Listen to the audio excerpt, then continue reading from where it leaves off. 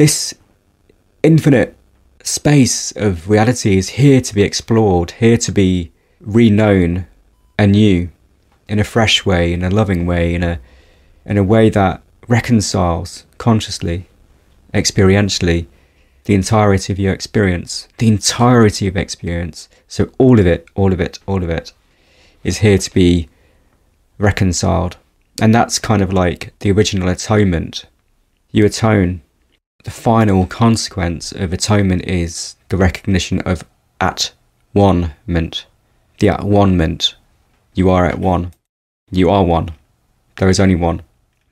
So the invitation is to explore your experience sensitively and see that nothing is outside of you. Whatever is within your experience right now is within your experience. It's within your experience. So you don't have to bring it in, nor do you need to buy into the false belief that you have to get rid of it. It's already here. It already has a home within you. So know what is present with an open heart, with fresh eyes, to re-know, to re-see, to recognize, to remember. Nothing is outside of me, because my entire experience is my body. Nothing is outside of God. Nothing is outside of reality. Anytime we try to push something outside of our body, we're just creating more fear. We're saying, no, that's not allowed.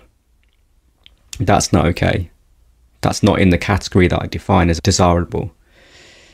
Yet, it's here. It's present. It's already been allowed in, you could say. It's already been manifested by reality. You don't have to be a spiritual seeker to recognize that everything is reality and everything is manifested by reality. Everything is made of reality. And so reality is saying yes to what's here. And this is only about getting in alignment with that consciously, not intellectually, not through any effort, only through noticing, oh, it's here. Oh, it's here. It's allowed. It has a place. And that may seem like making peace with what is arising, being held within your body. So the work is done. There's no need to micromanage, no need to transform, no need to fix, no need to perfect, no need to find something better or higher.